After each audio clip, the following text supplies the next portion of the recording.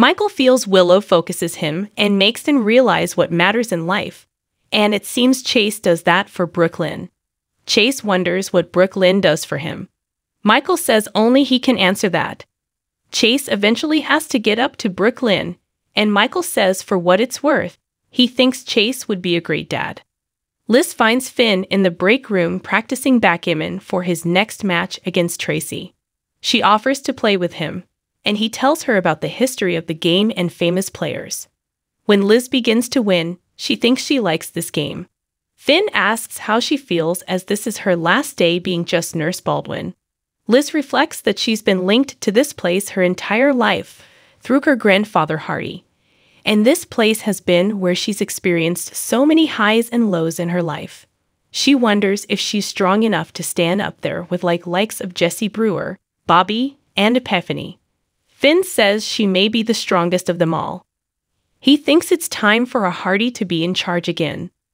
Finn apologizes for not being able to join Liz's girls' celebration last night, but he felt she needed time with her best friends. She'd like to think he's one of them, and he says, no doubt. Liz says she has to get back to work so the new head nurse doesn't breathe down her neck. She wishes him a good night and heads out. Finn smiles and thinks the tide is definitely turning. In Ned's room, Olivia tells Tracy and Brooklyn that TJ is about to bring Ned out of his twilight sleep. TJ says they are optimistic about his recovery, and after they wake him up, they'll evaluate his cognitive state. TJ removes the IV, and everyone waits for Ned to wake up. As Tracy notes how this is taking too long, Olivia asks if she's unable to keep from complaining in her son's ICU room. Tracy says, Ned is used to this. It's just like home. Suddenly, Ned stirs awake and asks for water. TJ welcomes him back and asks if he knows why he's in the hospital. Ned says his head hurts, and TJ explains he had an injury. Ned thinks he fell, and Tracy confirms he did. She asks what got him so fired up, as he ran out to the pool, as if he had earth-shattering news for Drew. Ned says it's all fuzzy. TJ asks him the year and what city they are in, and Ned is able to answer both. When TJ says, "You'll just find Ned," Ned responds, "My name isn't Ned, it's Eddie Main." Ned wakes up and delivers news to his family that leaves them speechless. Hello everyone, welcome to back my channel. I hope everyone is having a wonderful day. Before starting the video, please go ahead and hit the subscribe button and give this video a thumbs up. Diane and Alexis meet at the coffee house and chat about Holly leaving town, leaving Robert free to pursue Diane. Diane doesn't know if she and Robert are compatible, given he has issues with her representing Sunny. That brings Diane to a case she's consulting on and needs Alex's advice. She details the case about a cryptocurrency company theft, and Alexis gives her some strategic ideas. Diane can see how much Alexis misses being a lawyer, and Alexis admits she does. She knows it's who she is. She misses fighting for just instead of standing on the sidelines and watching. Diane says, like a reporter? Alexis notes the dig Diane took at her job, but admits she does complain about it a lot, and wishes she felt more fulfilled at the Invader. Their discussion turns to Esm working there, which Alexis points out was a favor to Laura, and that Gregory accepted her offer to sit on the editorial board. They make plans to get together again soon, with Diane threatening to tape Alexis to her trapeze class. At the Quartermain stables, Cody calls Sam asking for help with his case. Sam soon arrives, and he tells he needs her help bringing Gladys down, as she's the only one who knows the whole story and believes him. She says he never told her the whole story, pointing out he's left out why Gladys wants to frame him. He again can't explain, but says he must prove to Sasha that Gladys can't be trusted. Cody relays that he's hired Scott as a lawyer, but so far there is no footage from the nurse's ball to show Gladys went through his pockets and framed him. Sam thinks there are other ways to find the evidence they need. She calls Spinelli with a job offer, and Cody rolls his eyes. At the hospital, Sasha visits Willow. Willow can see Sasha has been crying and asks what is going on. Sasha admits it's Nina. Willow thinks Nina did something to her. but Sasha says these are tears of joy. She explains Nina just wrote her the most wonderful letter of recommendation for her emancipation. Willow knows she's survived a lot this past year. Sasha says it was only because of the love and support of her friends, and Nina was a big part of that. Sasha brings up her own history with Nina, but Willow stops her. Willow knows what she's doing, but says Nina has put her and her family through the ringer, and some things can't be forgiven.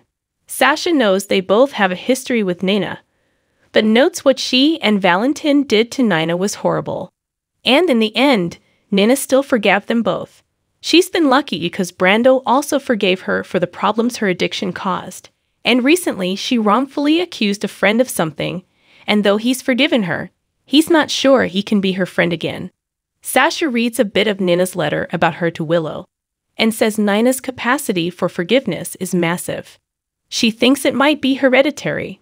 Willow asks if she thinks she's been too hard on Nina. Sasha says it's never too late for a new beginning. Willow says she did tell Wiley everyone deserves a second chance. Sasha thinks about Cody and tells her that Wiley has a wise mommy. In the hall, Chase runs into Michael and learns Sasha is visiting with Willow. Chase tells Michael everyone is on the 10th floor awaiting word on Ned, and he's trying to avoid. Michael knows Tracy. Chase asks Michael how he's holding up. Michael says they are slowly getting to the other side of all this. However, he hates the moments Willow is missing at home with the kids, including experiencing Amelia's first smile. He's been recording everything, but it's not the same. Michael admits beside all the angst and craziness, he wouldn't trade being a father for anything. He asks Chase if he ever thinks about children. Chase loves kids, and he and Brooke Lynn are back together. But having kids is a long way off. Michael warns him the future has a habit of catching up to you sooner than you think. General Hospital's blast from the past could change Ned's future forever. Please go ahead and hit the subscribe button and give this video a thumbs up. When General Hospital had Ned fall into the pool seconds before he could rock Nana's world by revealing her big secret, we knew there'd be more to the story. Might, we wondered, the show actually kill Ned off, despite having gotten nothing but grief over past Quartermain family deaths? More likely, we assumed, was Ned waking up with amnesia, unable to recall his name, let alone the fact that Nina was the person who'd called the SEC on Carly and Drew. But what we definitely never imagined was that after a few days in the hospital, Ned would wake up and think himself to be Eddie Main. Who? Newer viewers might be asking, which is a little bit sad because it means they don't know about one of the most wonderful love stories to ever unfold in Port Charles and Brooklyn, New York. But we'll do our best to give you the Reader's Digest version of the tale. See, it all began when Ned, not exactly thrilled with his life as an ELQ exec, got into his head that what he really wanted to be was a rock star. It was while performing under the pseudonym Eddie Main that he would cross paths with a woman who'd change his life, Lois Cirillo. And while sparks immediately flew between the pair, there was one very big problem. Even as Eddie was falling for Lois, and vice versa, Ned, who at that time was using his dad's surname Ashton, was involved with scheme queen Catherine Bell. Eddie married his lady love Lois, while Ned also tied the knot, although his union with Catherine was born not of romance but blackmail. Things came to a particularly nasty, although fun for the audience, as the clip below proves. Head when during Catherine's birthday party, Lois popped out of the cake and declared, "Happy birthday to Mrs. Ned Ashton. From me, the other Mrs. Ned Ashton." Despite this rather heartbreaking turn of events, Ned and Lois eventually found their way back together, bringing into the world their beautiful daughter, Brooklyn. Things went south again, however, when he struggled to choose between business and family. Ultimately, despite several attempts over the years, Ned and her Eddie realized that sometimes being from two different worlds isn't nearly as romantic as it's made out to be. But with Eddie having now resurfaced, will Ned's heart still belong to current wife Olivia, or might he be drawn back to Lois? As General Hospital's Drew is sent away, Cameron Matheson cries, "It's outrageous." I hope everyone is having a wonderful day. Before starting the video, please go ahead and hit the subscribe button and give this video a thumbs up. Drew is facing the music for his and Carly's SEC violations this week on General Hospital, and his fate has Cameron Matheson singing "Say It Ain't So" all the way to the slammer. It's been clear to viewers for a while that Carly was never going to go down for their shady insider trading, especially as Drew started making noises about taking the fall and leaving daughter Scout to Sam and would-be stepdad Don's care. And right around Father's Day too. Wow. So Drew's the one in for a big surprise when the cushy plea deal he and Zeke worked out falls through. And the sword he throws himself on for Carly turns out to be mighty sharp. The judge decides to make an example out of Drew.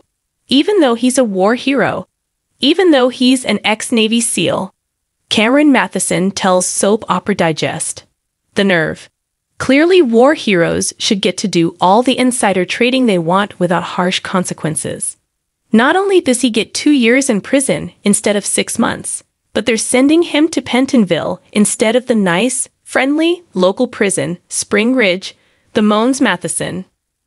Drew is shocked that his stellar service record actually worked against him instead of in his favor. "It's just so outrageous," says Matheson. The judge considers Drew to basically be a living lethal weapon and thinks that he isn't a good fit for Spring Ridge. So instead of casually consorting with the likes of former cult members and curiously quiet serial killers, it's off to the big house where the real criminals go. No leniency. "It is what it is," sighs the actor. Carly being Carly. She's of course not as resigned to Drew's sentence.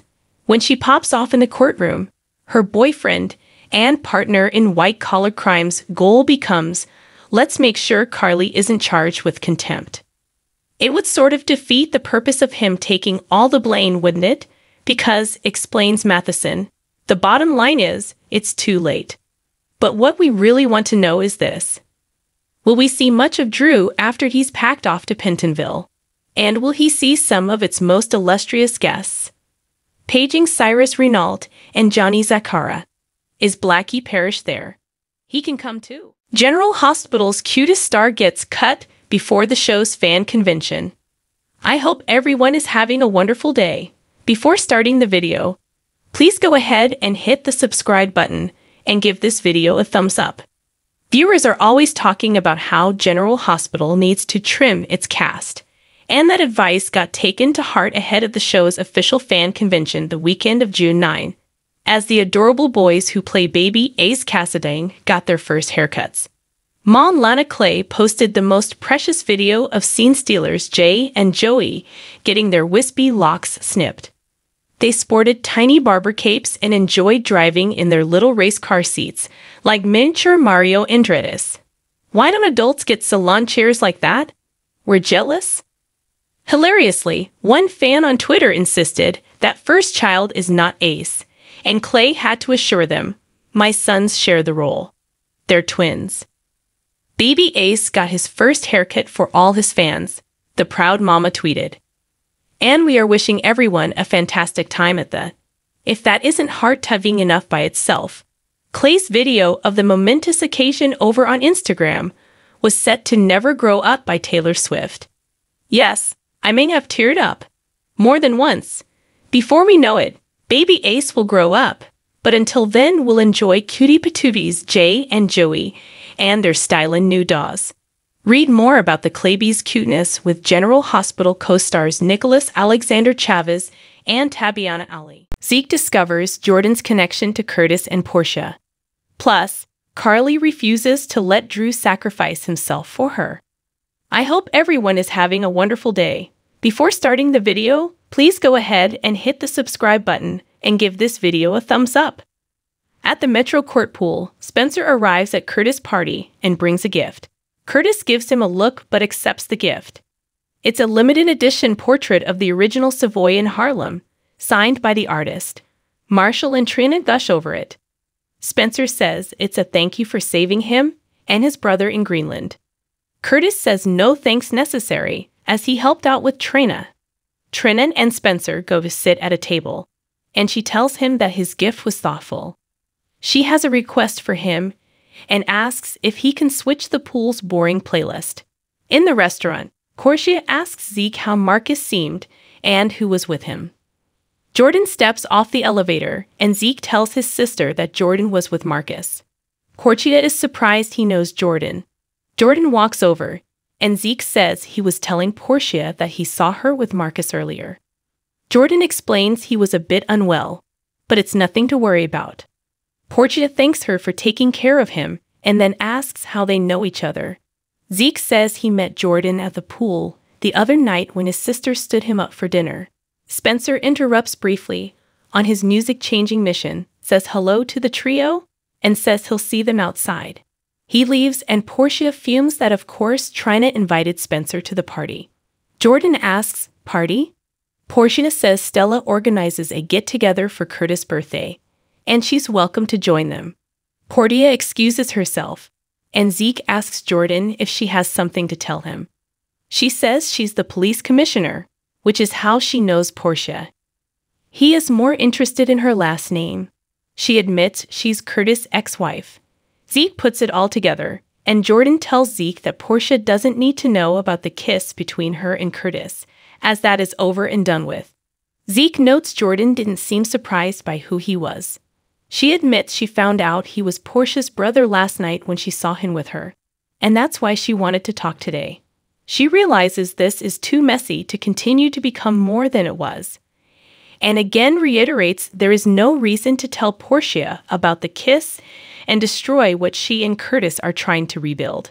She tells him to think about it and thanks him for being a gentleman. She heads out. Back at the pool, Stella tells Curtis how lucky he is because Trina is a remarkable young woman. Spencer returns, having changed the playlist for Trina. He joins Trina at their table when Portia approaches. Portia tells Spencer he got here just in time for the cake, and she wasn't sure he was going to make it. He explains he had to drop Esme off at her new job, and Ace at the daycare. Portia says for a young man like himself, co-parenting is a big challenge.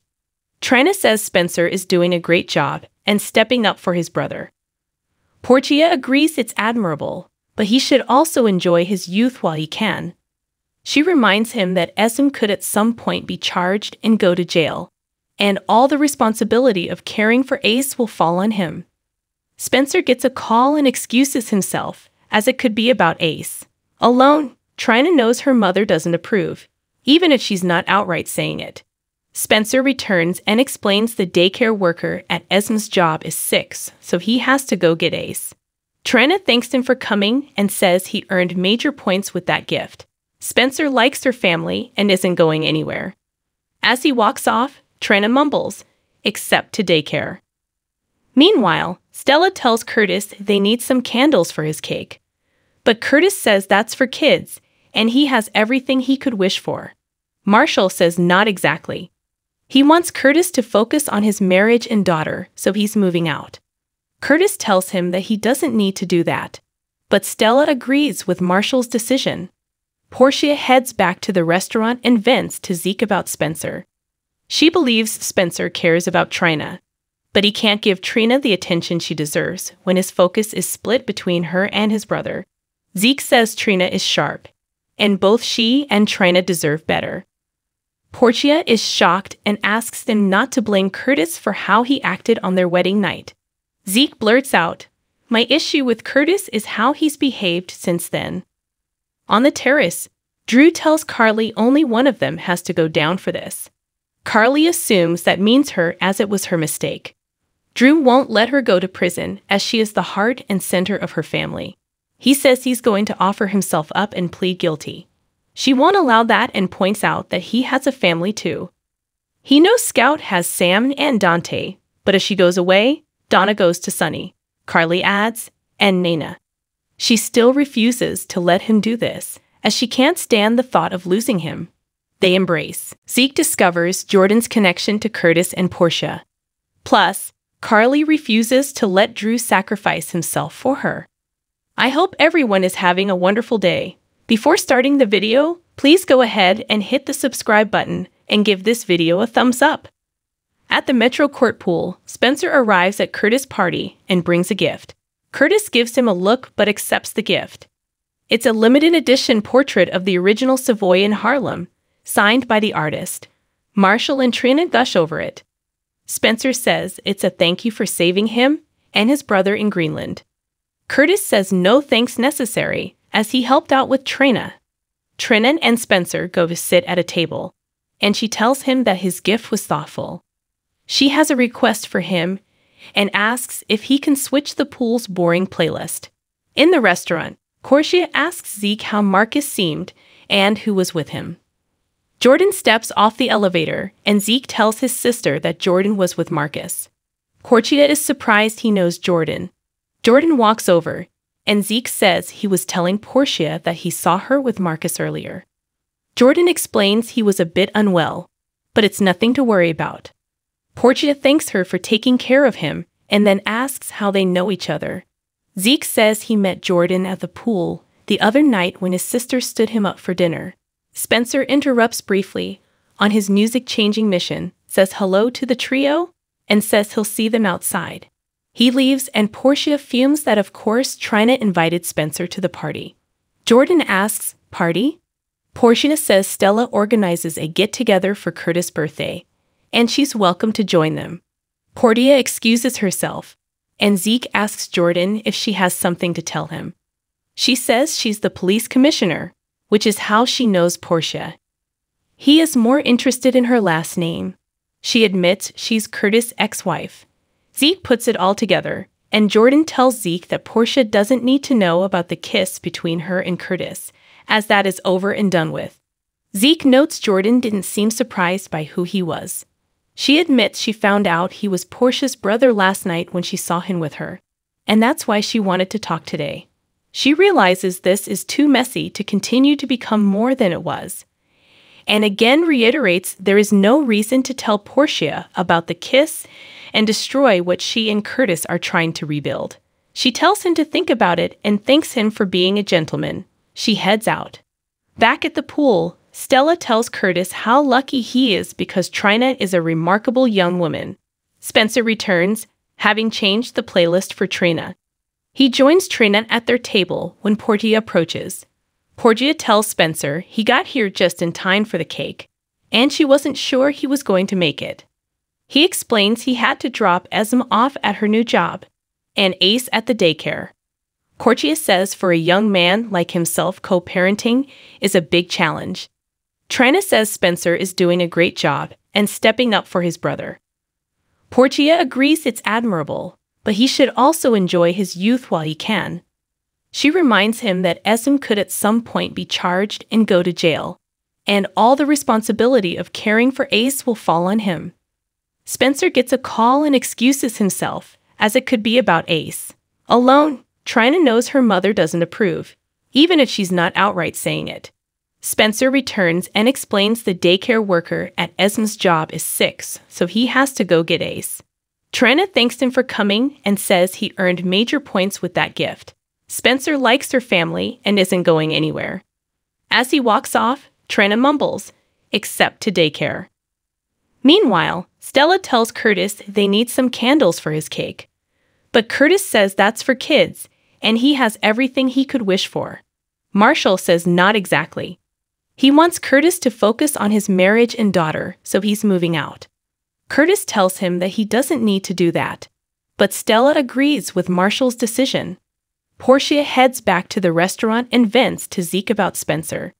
She believes Spencer cares about Trina, but he can't give Trina the attention she deserves when his focus is split between her and his brother. Zeke says Trina is sharp, and both she and Trina deserve better. Portia is shocked and asks them not to blame Curtis for how he acted on their wedding night. Zeke blurts out, "My issue with Curtis is how he's behaved since then." On the terrace, Drew tells Carly only one of them has to go down for this. Carly assumes that means her, as it was her mistake. Drew won't let her go to prison as she is the heart and center of her family. He says he's going to offer himself up and plead guilty. She won't allow that and points out that he has a family too. He knows Scout has Sam and Dante, But as she goes away, Donna goes to Sunny, Carly adds, and Nana. She still refuses to let him do this, as she can't stand the thought of losing him. They embrace.